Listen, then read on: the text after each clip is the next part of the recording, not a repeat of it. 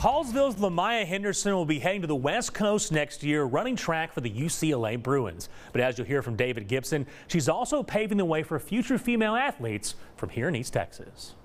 LaMiaya Henderson is a track star for the Hallsville Bobcats, and on Monday, the sprinter signed to run for the UCLA Bruins. It means the entire universe to me.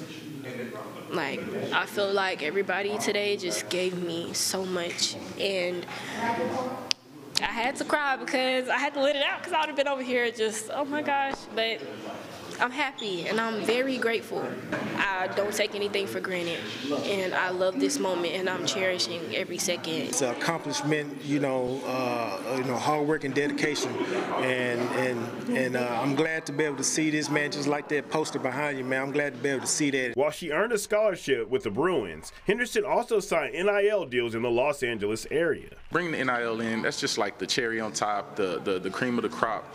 So being able to put that on the plate for her, I just want to do everything I can to get all the juice out there. This is the #1 track and field scholarship on a dollar amount that has ever come out of East Texas. She set the standard for so many that are coming behind her. Tears of joy started to flow as LaMiaya thought about her journey, and she credits her family and coaches for pushing her to greatness. She's not the biggest person in the world, but she has the biggest heart. She has the biggest grind. I call her a pit bull on the track and a sweetheart off the track, understanding that when you get between those lines, it's time to go.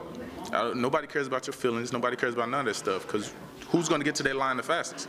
At the end of the day, if you want it more than the next person, you got to be able to outwork them. You got to be willing to outwork them and understand the back end is what's going to come to the forefront at the end of the day. And they never, ever, ever gave up. And that gave me motivation to not give up on myself. LaMiaya is ready to get back to work and finish out her senior year with the state championship. Reporting in Hallsville, David Gibson, KTK Sports.